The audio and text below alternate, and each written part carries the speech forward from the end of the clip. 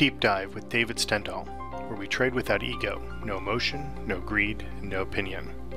Before we begin tonight's video blog, please read over our trading disclaimer and remember to trade smart and accept the reality that trading futures is risky. This presentation does not provide buy-sell recommendations, and our information is strictly provided for educational purposes only. As always, trade at your own risk and analysis. Hey, it's David Stendahl with tonight's Deep Dive. It is November 28th, 2018. I'm going to take a look at sugar today. The ETF is CANE, C-A-N-E. The reason I'm looking at this is that I had a couple of questions today on my Twitter feed where people were asking about some targets when I posted some information earlier on the day.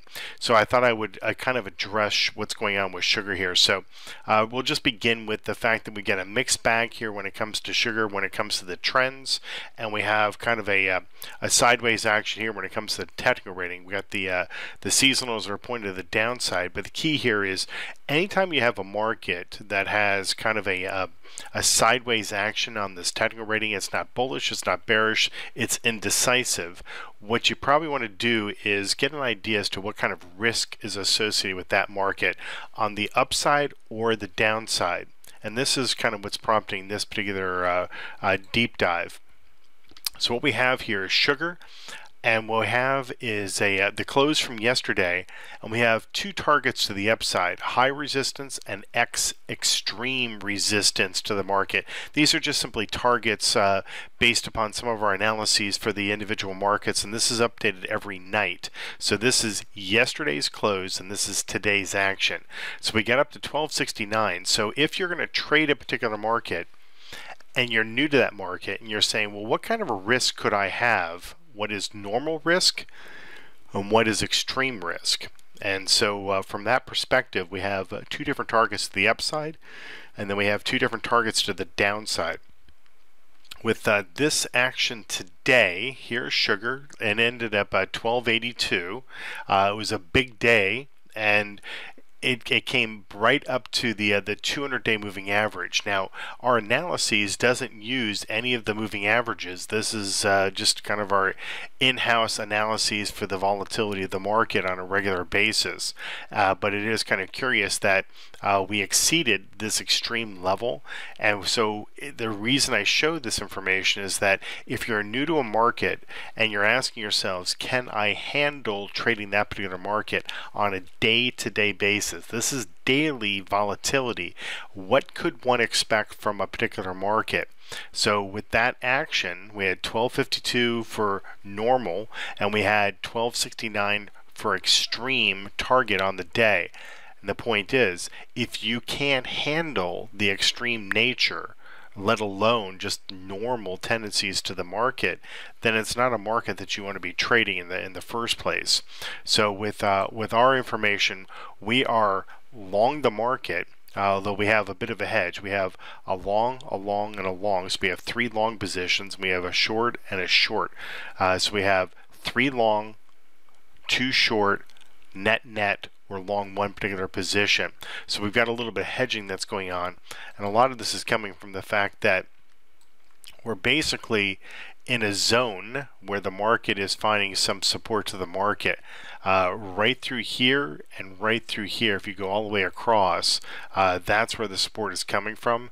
It's a little unusual that it would have stopped right there and had this big bounce, but the reality is that we're in that particular zone. We had a big day with it bouncing to the upside, and if you're long or short a particular market and you're trying to say to yourselves, what could I expect?